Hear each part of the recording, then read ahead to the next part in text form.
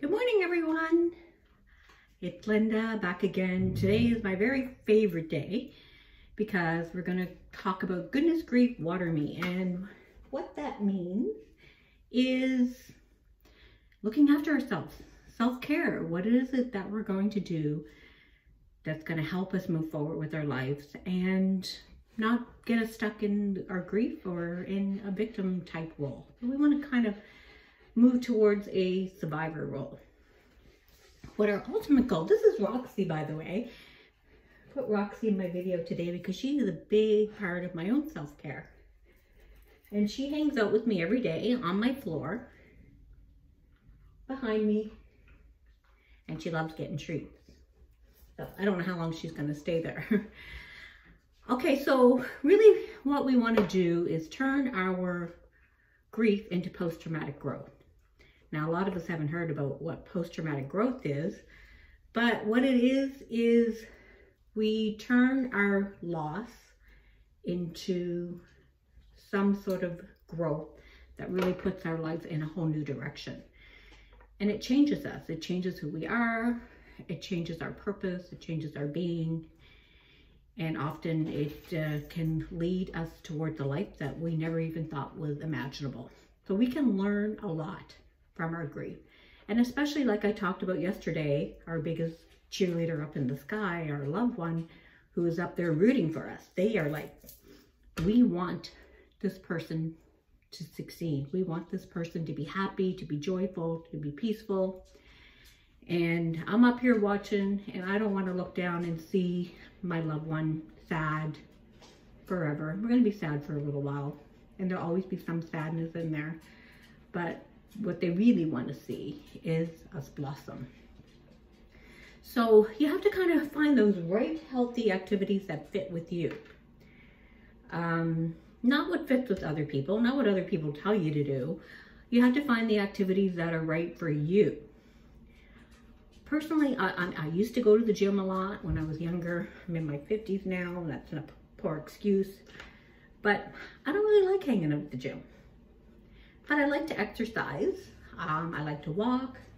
Roxy, who's my little walking companion, and my husband. I love walking. I love cooking, eating properly. I have exercise that I'll do at home. I have like this 20-minute workout and some weights and stuff like that. And I like to do things on my own schedule. Other people, they love going to the gym. They love going to classes. Some of us are participating online for different classes. There's just so many different options. So it's just really finding that right fit for you, because if you enjoy it, you're going to keep doing it. If you're forcing yourself to do something, chances are you're not going to keep doing it. So you want to find out what kind of clicks with you. So the other thing is, don't put a schedule on your recovery. There is not really any schedule. The only thing you can really do is make a commitment to yourself. If you're committed to moving forward and moving through your grief and processing it and doing all these things that we're talking about in a way that's right for you, then it's going to happen anyhow. So I know I see posting all the time, you know, there's no schedule, and it's true, there's no schedule, but you still need to make a commitment. Make a commitment to you, make a commitment for your family, for your loved one, and even for your loved one that's watching over you. So the first thing we want to do is reduce the stress. Stress is what really kind of tears it all down. And if we don't kind of find a good handle on our stress, then everything's gonna just not fall into place the way we want it to. And life can be pretty stressful right now, and especially with the COVID thing going on, there's a lot of extra stress added onto our lives. So have a good look at what it is that you can change. Some things we just can't change, and we have to find ways that we can cope with it. And if we're having a hard time coping with it alone, then we need to have some extra support and some help to help us through. But look at ways that you can reduce stress, because there could be possibly a lot of stress in your life that doesn't have to be. Maybe there's people that are causing too much stress. Maybe it's too much social media. Lots of things that we can kind of look at and reduce. Now you want to stay positive. know there's going to be a light no matter what. And if you continue to stay positive and just know that it's coming, even though you can't see it, you could be in a very dark tunnel right now and you just can't see any light, feels very hopeless. But if you keep an open mind and you watch for it, and you focus on these things that I'm talking about, it's going to happen. It's going to come. That light is going to come, and you'll look back and you'll see how it is that you survived and what were the things that you did that got you through. Expressing your feelings is really important when you're grieving. Holding things in is the worst thing you can possibly do, even saying our person's name. Now, I remember when Barry first died, I had to tell a lot of people what happened. I had to call people, I had to call family, I had to call people back in Nova Scotia. And each time I talked about it a little bit, I think I was processing it also a little bit more. So it's just it starts right from the very beginning. And by expressing what's going on, it really helps us process it as well. Holding things back in the back of our mind doesn't really get rid of anything. It goes back into a folder, it stays there, it stews away, it eats away at our soul. So make sure that you really express what it is that you're feeling and what your fears are. Like, what are those top fears right now? And if you can identify what those fears are, then you can address them. If we can't identify them, or we're not even taking the time to sit down and really think about it, then these are other things that are going to be sitting in the back of our subconscious mind, stewing away and eating away at our happiness. Forgiveness is a big thing when we lose someone. So forgive yourself and forgive others, and also forgive anything that maybe the person that you love that passed, anything that was left unsaid or undone at the time.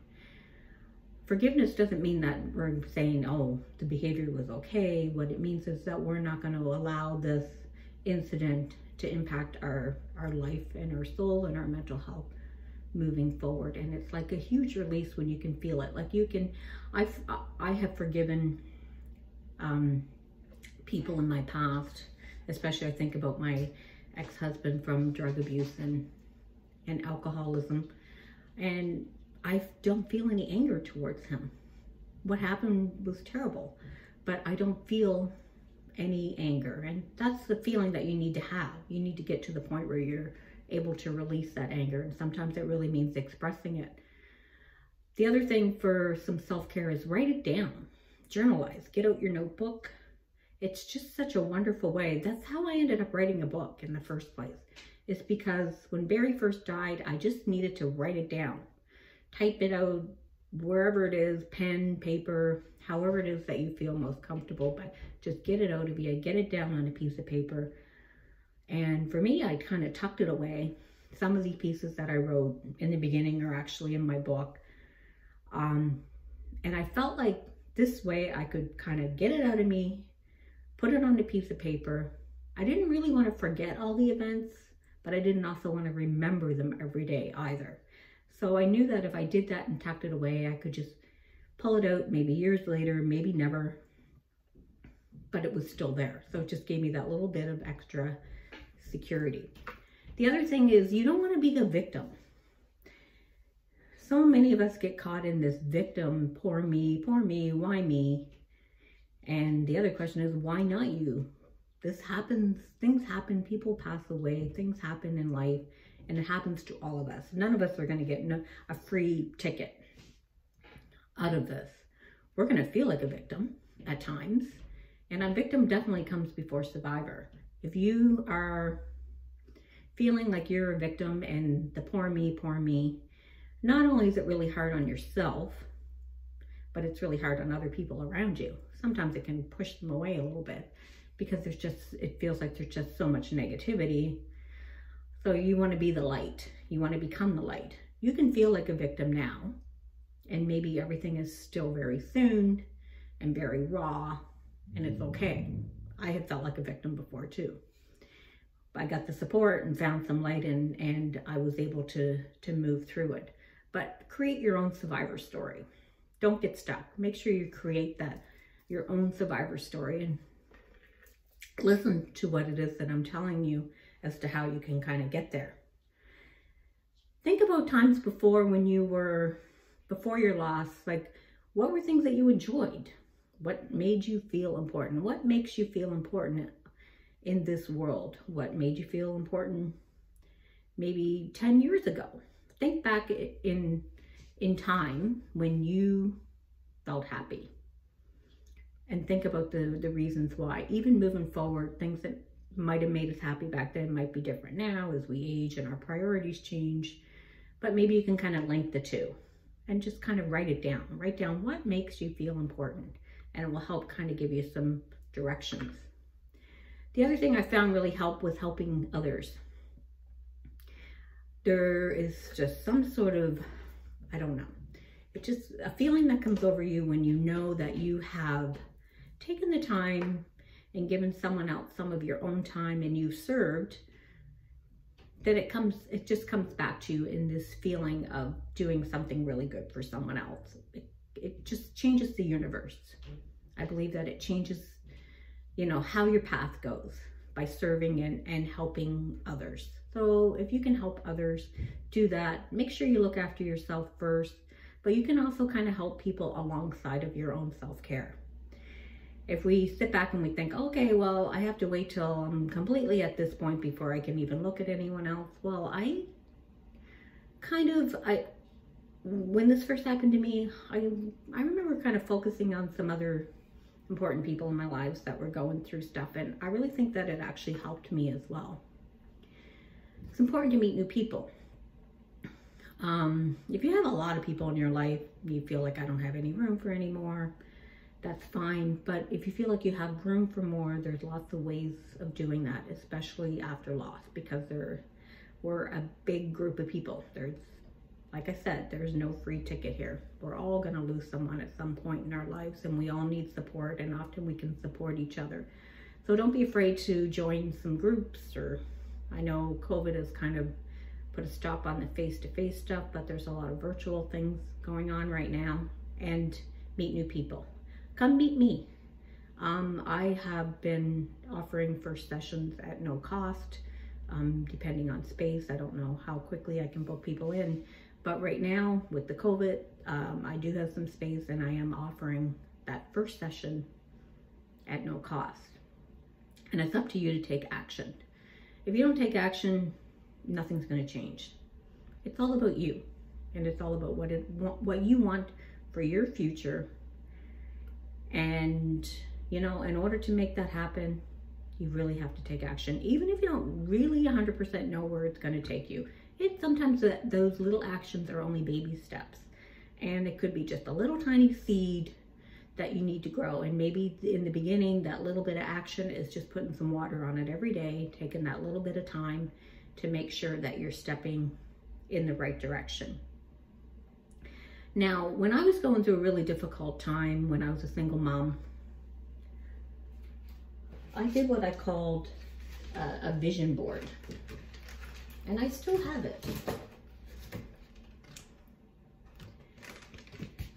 And this board is probably, I don't know, it's probably 12, 13 years old now, and it's getting kind of beat up. And it was the funnest thing I ever did, because it helped give me some direction. And so I went out and I found magazines and flyers and, you know, whatever it was I could get my hands on. Nowadays, mostly everything is online. And I cut it out. It was like I was shopping. And I had this great feeling of achieving, as if I already had it. So I cut it all out and I pasted it on my board. And another friend of mine, we were kind of into this together. And I was at a really low spot when I was doing this. I really didn't know what my vision was, but I just knew that I had to be doing little steps every day. And I wanted to move forward. And so I can say, even though there was absolutely nothing on this board at the time, that everything on my vision board has happened. I posted it in a place, I looked at it every day, and everything on there, I can actually put a check in the box. And when everything was glued on there, there was nothing. The slate was clean. So great idea to kind of start pushing towards in a positive direction. Okay, so that was my topic on self-care, or water me. So that comes back to the little seed. If you got that little seed, you need to make sure that you keep watering it and growing, and allow yourself to be open. Open up your eyes and open up your heart to new opportunities. Okay, so remember to share the post. And if you share the post, you'll get in for the draw that I will pull at some point tomorrow. Part of my self-care is I'm not actually going to be working tomorrow. I'm going to be spending it with my daughter, my granddaughter, and getting ready for another granddaughter's birthday party on Saturday. But I will make sure that I do take the time and put this on Grief Relief, Linda Marshall tomorrow, the group. So share it, make sure your name gets in the jar. If it's already in there, it's already in there. If you share it again, it's gonna go in again. If you share it to two groups of people, groups, whatever, then I'm gonna make sure that your name gets in there, because hopefully yours is gonna be the one that gets drawn. And that will be it for today. Remember that my virtual launch special $9.95 for the book is still going on. So if you want to order it, it's www.griefreliefcoaching.ca. And I would love to hear from you. Take care, and I hope you have a great weekend. I won't be doing the regular video tomorrow, but I will be doing the draw. But on Monday, I will start again with a new topic. Have a great weekend. Talk to you soon. Bye-bye.